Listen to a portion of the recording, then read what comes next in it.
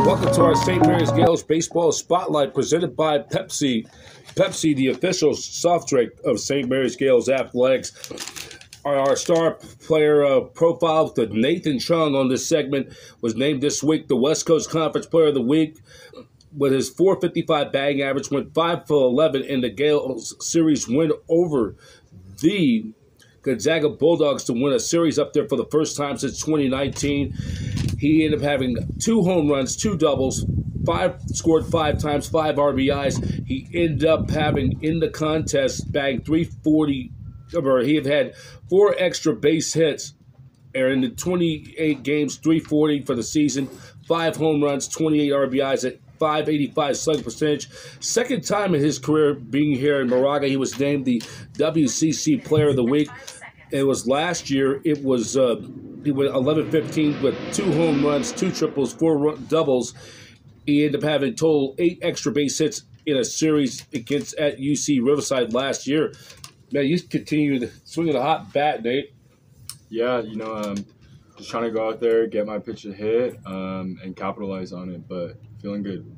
And, as we get down to these final games of the regular season, 2 weeks to be exact, final conference game, how you guys feel with this upcoming series against the Toreros of San Diego?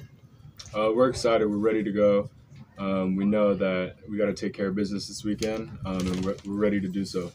And, you guys control your own destiny, and it came at the right time that the new Gallagher Stadium will be open this week. It's been, since I've came here 8 months ago, it's been long in the waiting. Like they say, the cavalry is coming. Yeah, the cavalry is coming. I think it's great that we can get the stadium open this weekend. Fortunately, no one can sit in the stands, but still great to have people come out to the ballpark and be here for the grand opening. Happy the grand opening, and that's just going to be long time coming, and then trying to finish strong and try to get yourself a spot into the WCC tournament coming up, which will be in 2 weeks' time. Thanks, Nate. Thank you.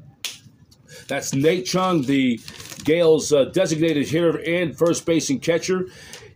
He was just named the West Coast Conference Player of the Week. Gaels in the Toreros 3-game series, conference series finale for the slate.